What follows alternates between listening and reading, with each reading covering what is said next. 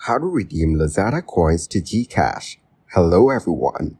In this video, I will show you how to redeem Lazada coins to Gcash. First, tap on Withdraw and select Withdrawable Deposit. Then select your preferred bank account. From the balance detail page, click Withdraw. Now select Withdrawable Deposit and click Let's Start. Next, enter the amount you want to withdraw. After that, select or add a bank account. To add a bank account, just fill up the form and click Add Bank Account. Once the amount and bank are settled, click Continue and confirm withdrawal.